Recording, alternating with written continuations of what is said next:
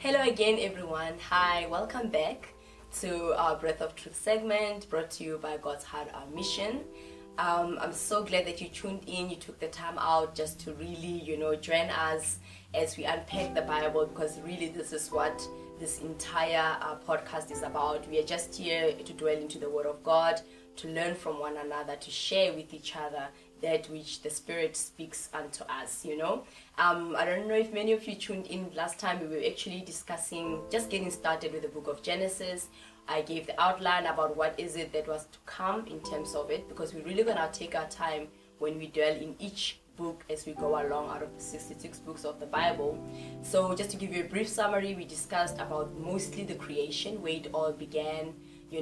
God having created the heavens, the earth, and everything in it, and then Him creating us in His image, which is the human race. And that's what I want to pick from, basically. But before I do that, I would just like to take this moment to introduce my guests around the table. Thank you once again, Ms. Fatima, for coming in. Many of you know her. Yes, she's part of the family. She's here again. We're still going to continue with this because I felt it was so powerful. Like last time you spoke, like literally stating, it's still at the back of my head, how Genesis speaks to the foundation of the origin of where everything began.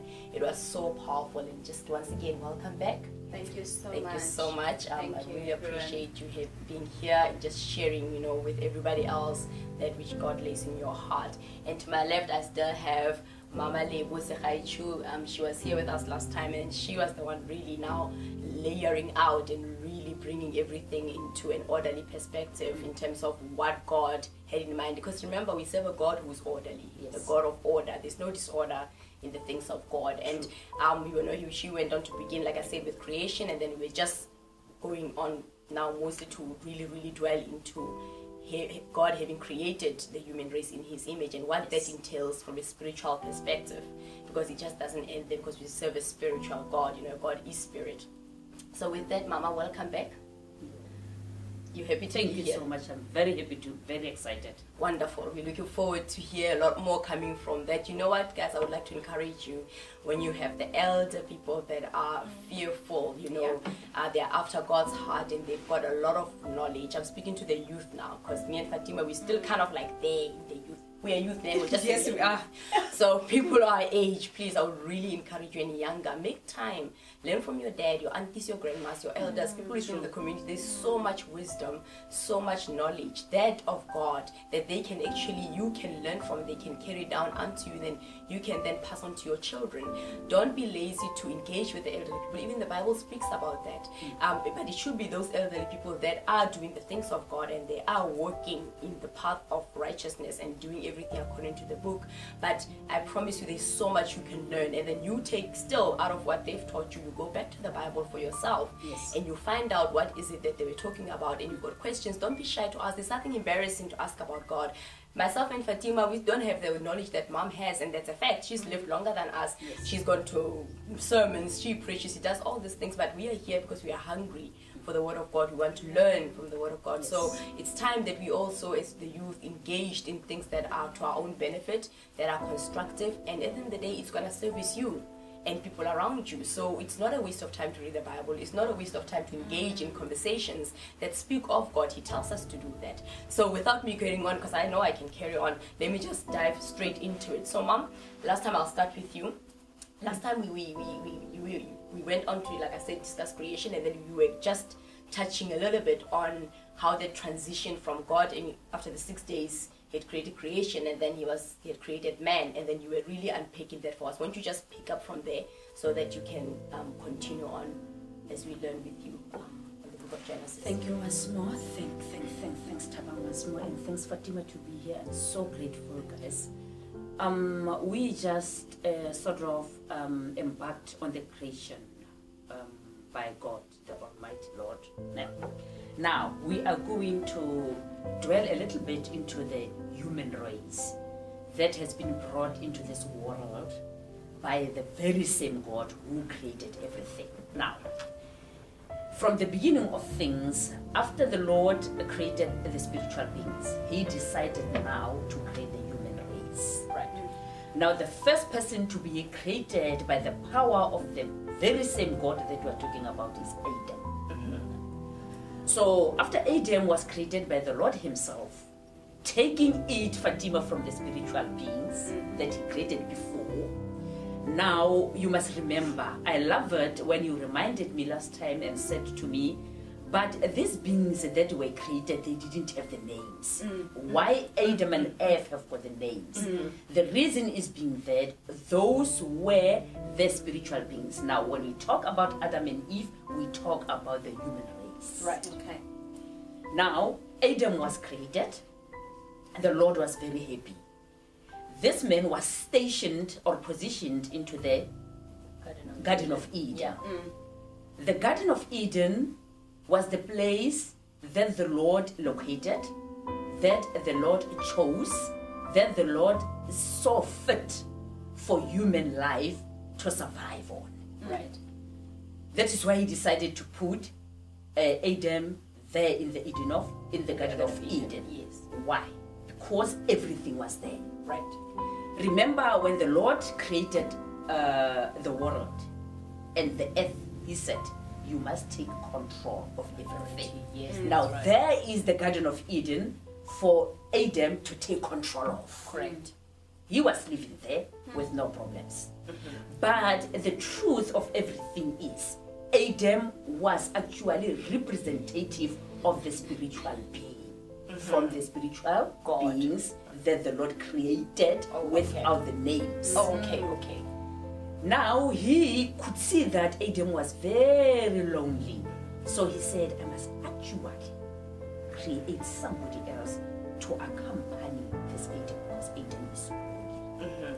Now it shows us that no man is an island. That's right. You have to have somebody to live with. Amen. But you must have the same spiritual well-being. Well, background. That is why Eve was not created from anything else. Eve was created by God taking one of the ribs that belonged to Adam to create Eve. That's right. Meaning Eve is part of Adam. who Adam is. Right. Now, they were living there. I'm touching Eve and Adam. Ne? Now, in this very Garden of Eden, there was the tree that was called the tree of knowledge. Of the tree of what? It was the tree of life. Of knowledge. That's right. Knowledge, and of the tree of the good and the tree of knowledge. I know there was no. I know that there was truth. It was the tree of knowledge and life, because Of evil and good. Evil and good, they were not supposed to Eat off. eat yeah, the tree the of fruit life. from the tree. Yes. What happened is that, remember, you must never ever forget that Adam is a spiritual being. Eve represents the human nature. Yes. Now, they have to come together to make one thing. But now what happened is, the Lord wanted actually to show us that the heaven and the earth, they are separate and different entities. Yes. But the one that is more powerful than the other one is heavens, because that's where the throne is. That's where the throne is. The earth is here, is where the footstool Yeah, the for the Bible Lord says who that. created us. That's right. Now, what happened was that, Fatima, because in this world where we live, Eve was taken, not by surprise, but because there are so many temptations in this world that we are living in. You ask yourself a question: why was Eve tempted, and why was Adam not tempted? Are we together? Yes, I'm with you. Yes, ma'am. Are we together? Yes, we are. The answer is Adam was the spiritual. This one is of human nature. So this one of human nature belongs to the human nature, which is this world. That is what's suitable That's for that. right. That's yes. right. Oh, yes. So that is why Eve decided to take the apple and gave it to... Trying to contaminate the spirit man, which now Adam. Exactly. Yes. That's where the sin was born. That's right. If you look into the New Testament, Fatima, it says, the one who says, I have never sinned, is telling a lie. Because look where the sin started. Yes. Ne? Right. Now, let's leave a little bit, go a little bit forward from Adam and Eve and jump over to Noah. Okay? Noah comes from the family tree of Adam and Eve. All right. Because, remember, Adam and Eve, they gave birth to Adam, to Cain and Abel. And then Cain killed Abel. Why? It was because of envy. Because of envy and jealousy. Jealousy. Right. Reason being that the Lord, before you are born, Fatima, He will know who to use and who to anoint and who to set aside as compared to the other one. Right. Or against another one. Now, He decided to love Abel more than Cain. Because He knows us before we are born. Born in our mother's wombs, yes. He can see our hearts and our Yes. spirits before we are born. So He makes a choice of who He wants before even you come here in this world. Abel, and then Cain was put aside. Now, because of jealousy that is existent in this world, because of envy that is here in this world, because of everything that don't belong to the Lord, they are existent in this world. That is why the world is like this today. So this envy, jealousy, whatever doesn't start today. They have been there a long time ago. Now it even pushed him to kill his younger brother, and he died. But now, the Bible says, Abel's voice is still heard. Yes. Because his blood is never died. still crying out, yes. We leave it there.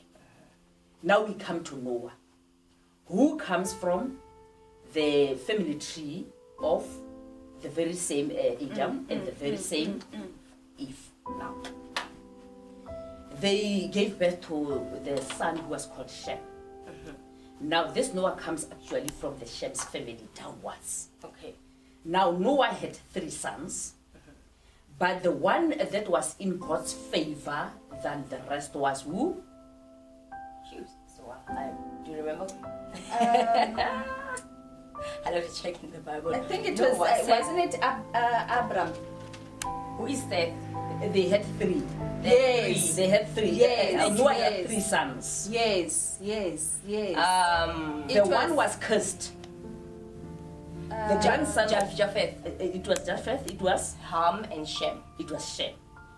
The one who fell into the God's hands of favoritism was Shem. Shem, okay. The Shem, the great father to Abraham. Oh, okay. Now, if you look into the great- generations, you can see that one is chosen, the rest are being left aside. That For is each so family. true. But For the each Lord is family. not unfair. Because I said the Lord can see who is who in the world before you are born. Get here. You see? So, Noah was born, and Noah had 3 sons. Noah was God-fearing man. Yes, he was. He was God-fearing. Hence, therefore, he's the only one who survived when the flood destroyed the whole world. Yes. Because the people were sinning. So he was the only one who was faithful to the Lord. And the Lord rescued him from the floods. Okay, that's right. But That's right. he didn't rescue him alone. He rescued him with his family, remember the 3 sons, together with Their the 3 wives. wives, together with some animals that the Lord wanted. He said, everything that I've created must be put in the ark Yeah, so male that and he can female. survive until the flood. Because the Lord wanted to destroy the first world because he was not happy about the sin that was there. That's right. And then he created another world. Now, the Noah's family, after the floods, those who were born after the floods were the second generation. Okay. The first generation perished with the first world. Right. Now, after the floods, it was the second generation. Okay. Are we together? Now, Noah had to build the ark for protection basis. Right. Because in the Old Testament, the Lord was very demonstrative. Yes. The Lord will tell you, this is the architectural plan, that I'm giving to you, you build this. He was very demonstrative. Very specific also, yeah. Very specific as well, because the Lord knows what He's doing. Right. And whatever He does, there is a reason behind that. Not only the reason, the holy reason for doing that, behind whatever He created. Now, Noah, because he was God-fearing, he survived. The Bible says the Lord opened the taps beneath the earth. We become spiritual and talk about this. And up there, and it says it covered even the tallest mountains ever. Everything disappeared under the water. It was only the ark that was floating on top of that. Right. And it says it got stuck on the mountain of Ararat. Okay. That's what the Bible is saying. Some of the people who like traveling, like Fatima and you, they said they saw the pieces of the ark somewhere in Mesopotamia next to Iraq. Okay. They say there are pieces over there. I don't know whether it's the truth or not. But what has been created by law, by the court, never disappears. Yes, it that has is been why. That evidence. is why the Mount Golgotha is still there. Yeah, Mount Sinai. Why? Yeah. So that the coming generations must See see the evidence. the evidence of what the Lord has done and the powers that are vested on this Lord that you are worshiping. That's right. Now, Noah survived, right, with whoever was there. But now, the Lord decided, because it was just, remember, they were taken away from the Garden of Eden. Yes. So they had to stay somewhere. Yes. Now they decided to build the Tower of Babel. Babel. This tower was not the God's initiative. Yes. It was the human race initiative. I remember, yes. He never instructed them to do that. He never. Yes. So they wanted actually to expand going up, reason being that Wanna they reach want the to heavens. touch and to reach the heavens, of which is impractical. So the Lord, because he can really read our minds and read our thoughts, then he decided, down, I'm going to spread you and Scatter you. scatter you throughout the world. And that is why we've got all these continents And languages, yes. and With languages that, what I want to and say. races and nations. And that's what I want to add in there, because it is actually in the Bible. Just to rewind a little bit, because we are also still short for time and I haven't even gotten to Fatima yet. But going back to chapter 3, right, of Genesis, where Mom was making a point, a reference about the tree that was in the garden of Eden, and I went blank. It's actually found there in chapter 3, verse 2 to 4. It says, the woman said to the serpent, we may eat fruit from the trees in the garden, but God did say, you must not eat fruit from the tree that is in the middle of the garden, and you must not touch it or you will die. Then verse 4 says, you will not surely die. The serpent said to the woman, for God knows that when you eat of it, your eyes will be opened, and you will be like God, knowing good and evil. So it is the tree of the knowledge of good and evil. That's why we're not supposed to because that's what entered us into sin. And now coming back to just what Mom was saying about the Tower of Babel, when she says that because God is wise, we will find it in the verse chapter 11, verse 5 says, but the Lord came down to see the city as it was being built and the tower that the men were building. The Lord said, if as one people speak in the same language, they have begun to do this, then nothing they plan to do will be possible for them. Come, let us go down and confuse their language so they will not understand each other. So the Lord scattered them from there all over the earth, and they stopped building the city. That is why it was called Babel, because there the Lord confused the language of the whole world. From there the Lord scattered them over the face of the whole earth. So that's why we've got all nations speaking various languages as you see today, is because of the fact that this Tower of Babel was being built and God needed to grab a hold and control of the human race because they were getting lost within, their existence. So with that, I just want to slot in, if I can, I don't know how much time I still have left. Fatima, just coming to you, what do you feel is being layered into your heart just to share about anything again in the book of Genesis or what we are currently discussing? Is there anything you want to add in there? Because I'm just taking it all in, to be quite honest. Like, I'm just taking it all in. Wow, this is very thick. is. It Yes, is indeed. very thick, layered, but the lesson here is that we see humanity's purpose. Yes. Because so God has created us That's for powerful. a purpose. But as Mom said, that sin came, and then instead of us having a purpose, their failure was. That's right. You know. That's right. But what I like is that God didn't give up. yes. God continued. Yes. He wanted, he wanted a clean start, if I can put it that way. He wanted a clean start. Through Noah, as Mom said, through Noah, because he wanted to get rid, Yes. of the sin that had That's taken right. place, That's right. through in the Garden of Eden. Yes. Yes. And I'm so grateful that today, Mom had to break it down. We thank Yes. the Holy Spirit that Mom That's had to right. break it down and give us an understanding that before we are spirit men, before we are spirit men, more than anything Yes. else. That's right. That's And right. I think that, most of the time, we don't realize, the capabilities that we have. So Right? We just continue with our lives and not having, the divine knowledge that God has given us from beginning. That's right. So now the book of Genesis is basically taking us back. And as it is taking us back, somebody, I just hope that, you are taking notes. As it's taking us back, basically God is, taking us back to creation from where he started things, and we see God giving us these chances. And I know that Mom is going to continue breaking this down, because it just doesn't end there. It doesn't end 100%. there. So you need to know that through these failures, because of sin, we still have a purpose, and that is why God is giving us these chances over and Right. over. And just as I'm closing, it's still the two Before you aspects. close, can I just interrupt and add on what Fatima just said? I loved the word one purpose. We are living for one purpose.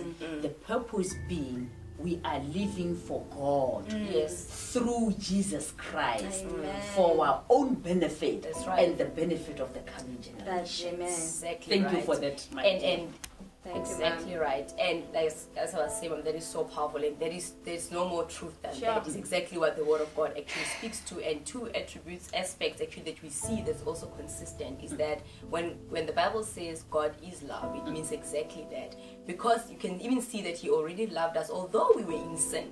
So Adam and Eve sinned. He came in with the flood, still rescued the lineage of Noah. That's God's love. He just wouldn't let go. He would have just done away with everything. I feel like He's got the power to have just, That's right. I'm done with the human race, Yes. I'm done. But He's a merciful God. That's right. And His purpose still had to prevail. Exactly what you are talking about. His purpose still had to prevail. And it speaks to His power and His love. And also the other thing that sticks out for me is His holiness. God can't coexist with sin. Yes. The minute sin came in, there was already separation. They were taken out of the Garden of Eden, which was the presence of the Lord, and He removed Himself from the equation. Yes. And He couldn't coexist with sin and the earth continuing as it was. It had to be cleaned up. We had to start fresh. By the But floods. then again, because His purpose had to be standing, because God is the word of His own word. His word will stand, He says. Everything else will disappear, That's because right. God is His word. That's right. His existence and His foundation still stayed, although He cleaned up everybody and started, like you said, Fatima, from the beginning with Noah. So on the second generation, that's what actually transpired. And this also speaks to the character of the God that we serve. And this is how we should be striving to live as His children, because we are representative of the kingdom of the living God. Are we going to be perfect? No. Are we perfected in Christ? Yes. That's why the Holy Spirit comes in. But just in closing, that's what I really wanted to share. And thank you so much, ladies. Thank you, welcome. Mom. You're Thank you, welcome. Fatima. Thank you. This is so powerful, ladies. I feel like the Holy Spirit is just giving us utterance to be able to know what to say. Because going back to the beginning, this world today will run away with you. And there's so many philosophies, so many teachings, so many things out there. You get consumed and overwhelmed by so much information without weight behind it, without backing behind it. That's why I'll still encourage you, go back to the word, read the word for yourself, see what we've said. Does it actually tally with the word of God? Because we are all about the breath of truth, that of the true living God. So in closing, thank you so much for joining us. Thank you, ladies, for being here. I will carry on with part still, there we go, Genesis. Now the word generations is in my head.